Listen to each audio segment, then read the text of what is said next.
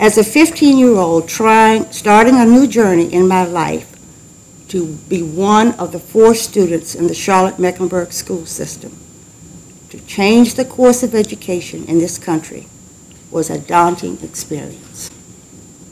I never thought that I would face the obstacles in my life of being judged based on the color of my skin and not accepted as a human being. I grew up in a segregated society, but ethically, I knew it was immoral. The daughter of a college professor and minister, we were taught as children that we could achieve all odds.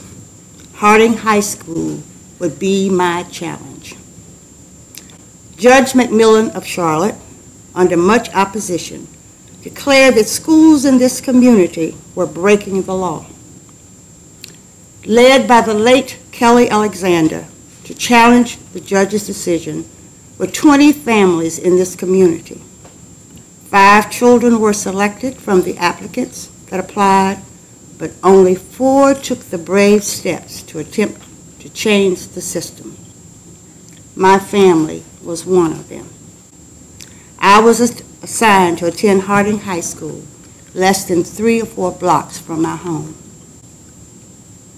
I grew up in a family that advocated for excellence, but also believed that all people should be judged by who they were and not by race, ethnicity, gender, religion, and socioeconomic status. I was in awe that I would be denied the opportunity to pursue the education that I so desired, but was also entitled to as an American citizen, and face the hatred and bigotry that lay ahead of me.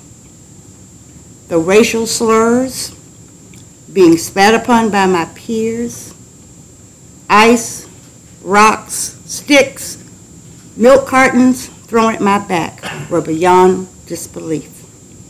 But through all of this, pride illuminated from my face as I carried myself with dignity when met with such hatred and humiliation. I remembered the words of my father that morning, and he said, "You can do anything you want to do, and no one can stand in your way."